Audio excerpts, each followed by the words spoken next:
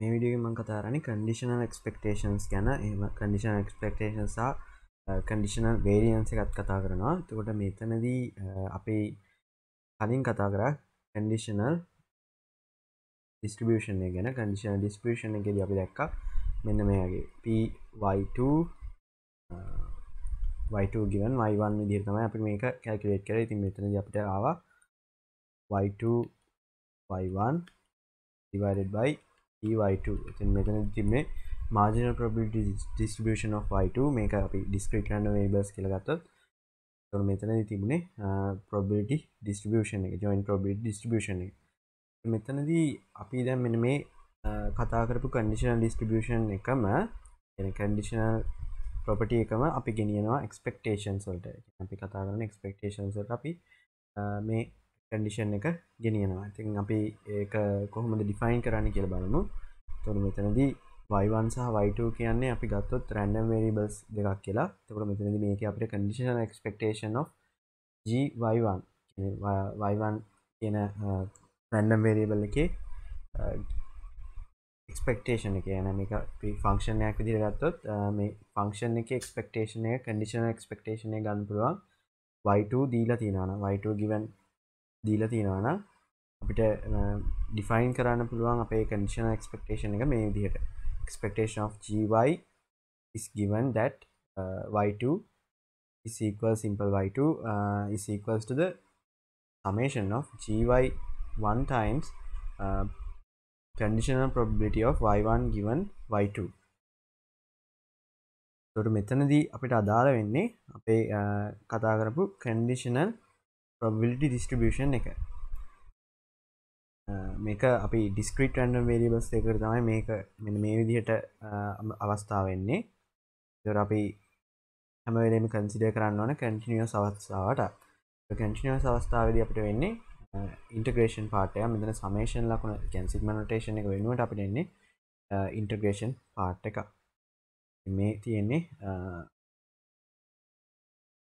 අපේ continuous අවස්ථාවට. එතකොට මෙතනදී අපිට මේ හොඳට බලා ගන්න පුළුවන් මෙන්න මෙතන මේ ඇවිල්ලා තියෙන්නේ මෙතන තිබුණේ conditional probability distribution function එකක්. මෙතනදී එන්නේ conditional probability density function එකක්. මේක density function එකක්. ඉතින් අනිවාර්යෙන් මේ density function එකක් එනවා කියන්නේ මේක අනිවාර්යෙන් continuous random variables වලට තමයි මේක define කරලා තියෙන්නේ කියන එක. ඊළඟට අපි බලුවොත් conditional variance. එතකොට මේකේ අපිට පුළුවන් random variable එකක් දීලා තියෙනකොට අනිත් random variable එකේ variance එක හොයන්න. එතකොට අපිට පුළුවන් let y1 and y2 be given two random variables, then the conditional variance of y1 given that y2 is equal simple y2 defined by ඒ කියන්නේ මෙන්න මේ y2 කියන එක්කෙනාගේ value එකක් අපිට දීලා තියෙන අවස්ථාවේදී y1 ගේ variance එක තමයි අපි දැන් හොයන්නේ. ඒත් අපිට පුළුවන් මෙන්න මේ equation එක use කරලා ඒ කියන්නේ අපිට පුළුවන් expectation of y1 squared given y2 is equal simple y2 යම් කිසි value එකක් මේක. එතකොට ඒක minus expectation of y1 given y2. මෙතන තියෙන්නේ expectation of y1 given y2. y2 දීලා තියෙන අවස්ථාවේදී y1 ගේ expectation එකේ වර්ගය. ඉතින් මේ විදිහට තමයි අපිට variance එක කියන්නේ යම්කිසි random variable එකක් දීලා තියෙන අවස්ථාවේ අනිත් random variable එකේ variance එක හොයන්නේ මෙන්න මේ equation එක use කරලා. හරි. දැන් අපි බලමු example එකක්. ඉතින් මේ example එකේ අපිට තියලා තියෙනවා මෙන්න මේ table එක මේ රතු පාටින් තියෙන්නේ මේ probability marginal probability distributions. එතකොට මෙතන අපි අරන් තියෙන්නේ discrete random variables දෙකක්. එතකොට discrete random variables දෙකේ අපි දන්නවා මෙතන තියෙන්නේ marginal probability distributions set එකක්. the marginal probability distributions මේ විදිහට row wise සහ column wise කරගෙන තියෙනවා. එතකොට මෙතනදී probability distribution marginal probability distribution of y1 තමයි මේ පැත්තට තියෙන්නේ. එතකොට marginal probability distributions of y2 තමයි මේ පැත්තට තියෙන්නේ. එතකොට අපි ගත්තොත් මේකේ පළවෙනිම කියනවා find conditional mean of y1 given that y2 is equals 1. එතකොට මෙන්න මේ y2 කියන එකේනා එක කියන value එක ගන්න අවස්ථාවේදී y1 ගේ conditional mean එක එහෙමත් නැත්නම් expectation එක conditional expectation එක හොයන්න කියනවා මේ y2 සමානයි එක අවස්ථාවකදී.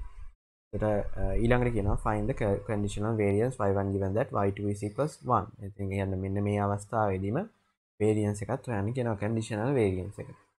අපි බලමු ඒක කොහොමද කරන්න කියලා. හරි දැන් අපි දන්නවා අපිට පුළුවන් expectation of y1 given y2 is equals 1 කියන එක අපිට ලියා ගන්න පුළුවන් summation of y1 times conditional probability of y1 given y2 is equals 1 කියන එක. ඒ කියන්නේ මෙතන තියෙන්නේ y2. හරි. දැන් මේක අපි ලියාගත්තාම අපිට පුළුවන් මේක දැන් අපිට මෙතන තියෙන්නේ summation එකක්. ඒතකොට summation එක අපි දාන්න පුළුවන්. මෙතනදී y1 කියන එක ගත්තොත් 0.1 2 කියන values ගන්නවා. ඒතකොට බිඳුවට අදාළ වෙන්නේ මෙන්න මේ බිඳුවට අදාළ වෙන conditional probability එක කියන්නේ p01 කියන එක. එතකොට අපි මේක බලන්න ඕනේ.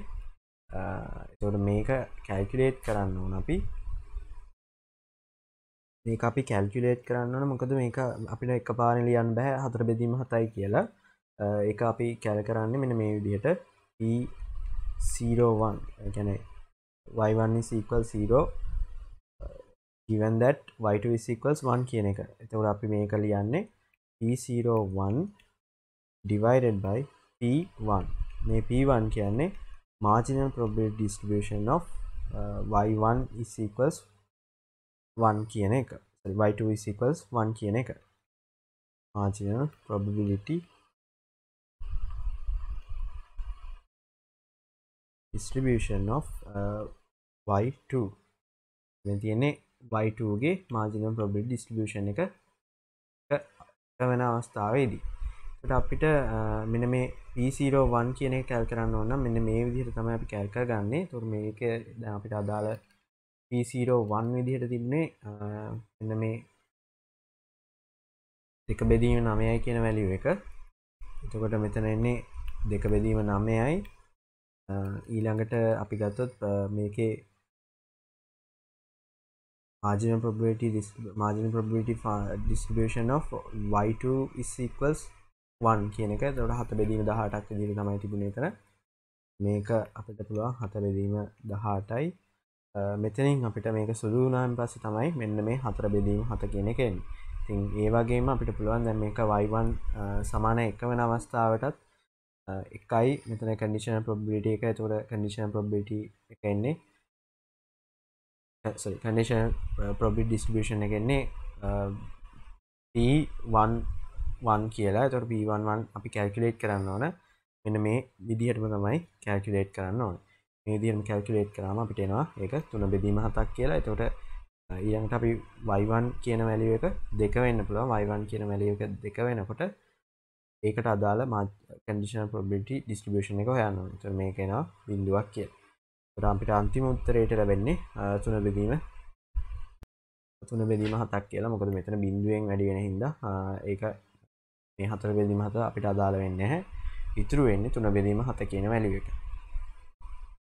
හරි ඊළඟට අපිට හොයන්න තියෙන්නේ variance එක. එතකොට variance එක හොයන්න නම් අපි expectation of y1 square given that y2 is equals 1 කියන එක හොයන්න ඕනේ.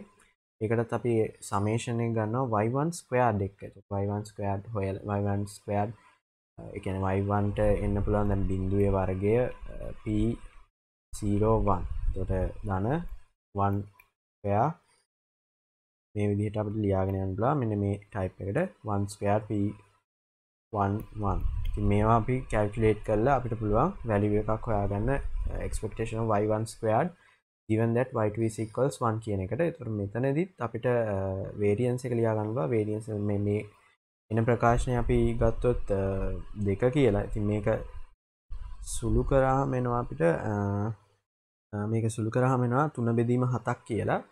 මේ ඔක්කොම කොටස සුළු කරාම 3 බෙදීම 7ක් කියලා එනවා. එතකොට මෙතනදී අපිට පුළුවන් මේක අපි 2 කියලා ගත්තොත් 2න් එකේ වර්ගය අඩු කරන්න. මොකද මේක expectation of y1 given that y2 is equals 1 තමයි අපිට අවශ්‍ය වෙන්නේ. ඒතර ඒකේ වර්ගය තමයි ඕන වෙන්නේ. ඒකේ වර්ගය අඩු කරාම අපිට variance එක හොයාගන්න පුළුවන්. මෙන්න මේ y2 කියන එක්කෙනා 1 වෙන අවස්ථාවේදී.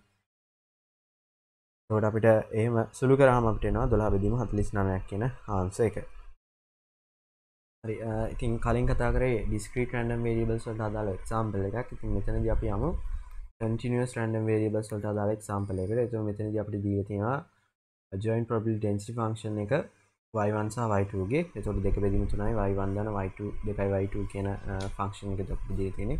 එතකොට මේකේ අපි බලන්න ඕන දේවල් තමයි මෙන්න මේ y1 සහ y2 ගේ ranges දෙක.